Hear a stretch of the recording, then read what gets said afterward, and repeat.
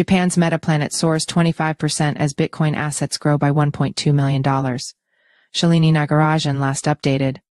July 22, 2024 at 9:39 GMT 1-minute read. Japanese investment firm Metaplanet has boosted its Bitcoin portfolio, purchasing an additional 20.38 Bitcoin valued at $1.2 million. The company disclosed the acquisition on Monday, which followed a 200 million yen's $1.4 million Bitcoin purchase last week.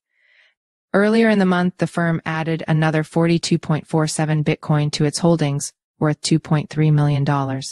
This recent buy is Metaplanet's fourth Bitcoin acquisition in July, raising its total holdings to nearly 246 BTC, with an estimated value of $16.7 million.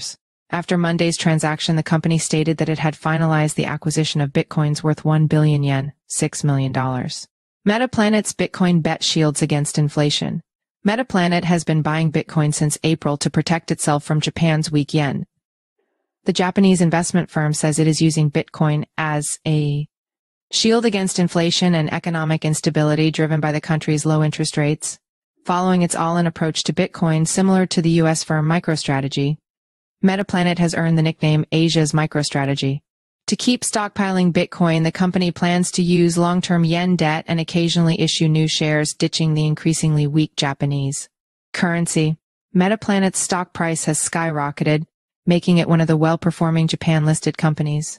Its stock soared 25% on Monday, while it is up over 104% in the last month alone.